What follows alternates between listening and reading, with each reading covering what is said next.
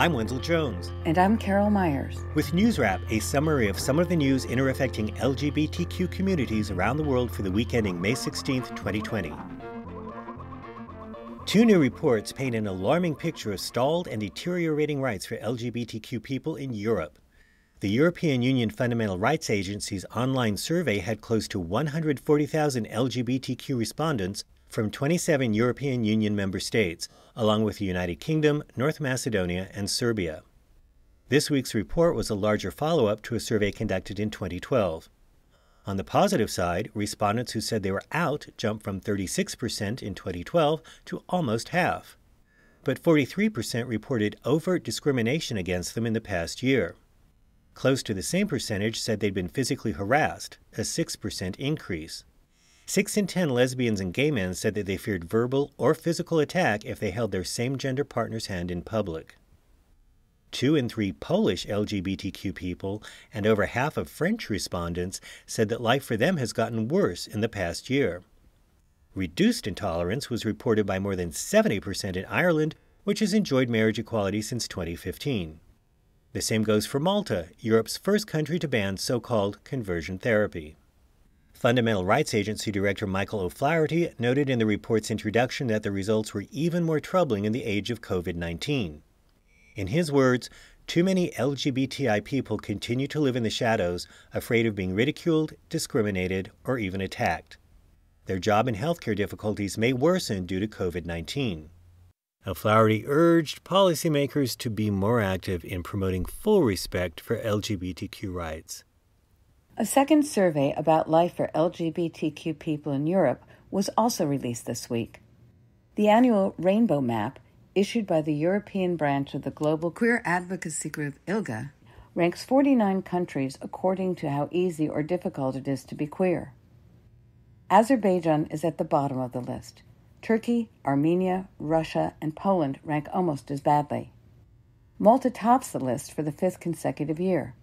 Belgium, Luxembourg, Denmark, Norway, and Spain also made the top 10. But the report found that there has been no positive change for LGBTQ people in the past year in almost half of the countries surveyed.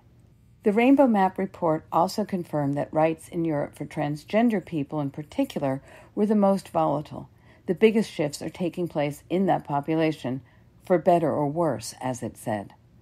The report praises Andorra, Belgium, the Netherlands, North Macedonia, and Switzerland for advancing trans rights, but it laments that gender recognition progress has stalled in Albania, Cyprus, Finland, and Sweden.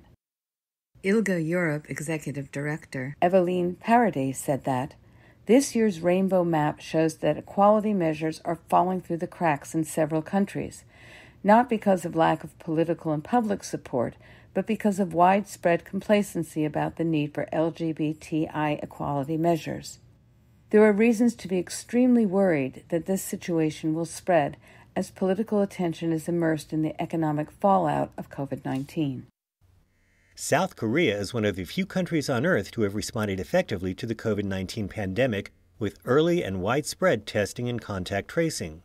But a resurgence of COVID-19 infections has been traced to Seoul nightclubs popular with the queer community, and that sparked a surge of homophobia in the country. 35 new COVID-19 cases were reported on May 11th, the largest single-day increase in South Korea since April 9th. Some 4,000 people who patronize clubs in the area have been tested, and authorities are still trying to contact 3,000 more, according to the South China Morning Post. The effort is complicated because homosexuality is still generally a taboo subject in South Korea. Gay men are reporting being harassed on dating apps. Some say they've been threatened with being doxxed out of the closet. Several online, broadcast, and print journalists have added homophobic commentary to their outbreak reports. A poster on one news portal wrote, "Don't call them a sexual minority community, they're merely perverts." 17 LGBTQ rights groups have banded together as Queer Action Against COVID-19 to fight the escalating stigma. Activist Sung Ok-so told the Washington Blade that the task force is tracking any human rights violations, directly cooperating with Seoul City and the government. A ruling by Brazil's Supreme Federal Court has lifted the country's ban on blood donations by men who have sex with men. Previously, those donors have had to have been celibate for 12 months to qualify. The court voted 7-4 to lift the restriction entirely.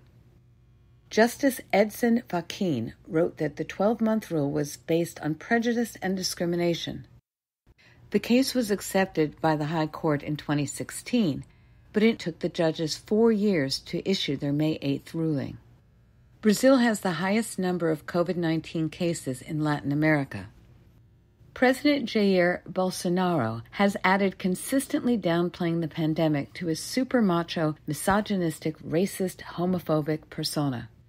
Like his model, the Donald Trump of the tropics, mocks measures designed to curb its spread. Chile, Hungary, and Italy are among the countries that also allow sexually active gay and bisexual men to donate blood without a deferral period.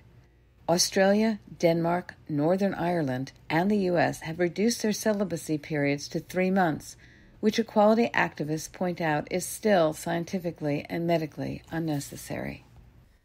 The Uganda 19 have finally been allowed to meet with lawyers. The 13 gay men, 2 bisexual men, and 4 transgender women have been in jail since the March 29th raid on a homeless shelter for LGBTQ youth. They're each charged with violating COVID-19 lockdown rules banning gatherings of more than 10 people. However, activists charged that only queer gathering places are being targeted for that violation. Uganda is one of the most notoriously anti-queer countries on the continent, if not the world. The televised raid dramatically outed many of the arrestees, and the local mayor was shown caning one of them.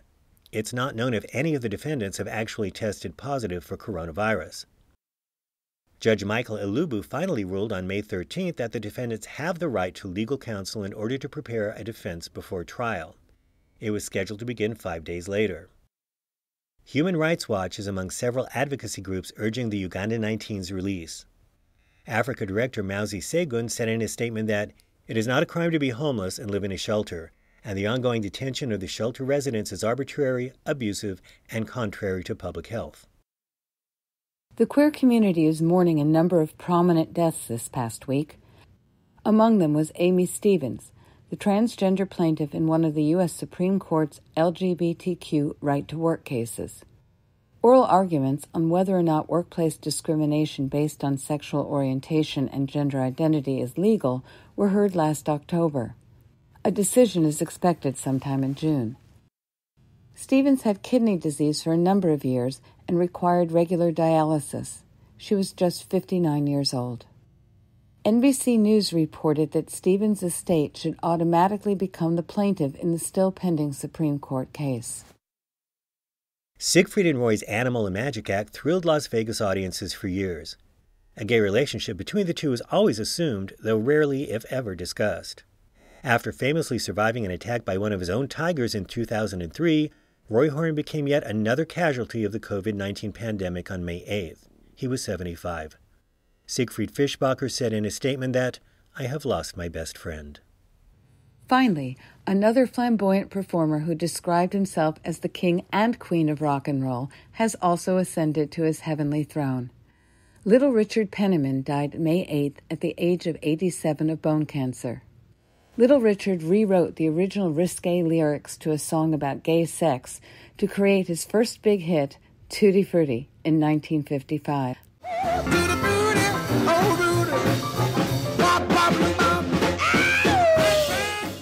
Little Richard had a problematic history with his queer identity. He had a reportedly lustful gay youth and embraced his feminine side on stage. Later in life, he rejected same-gender love and for a while preached against it as an evangelical Christian minister. He married a woman and adopted a son. Then, in 2012, he told GQ, "We are all both male and female. Sex to me is like a smorgasbord. Whatever I feel like, I go for."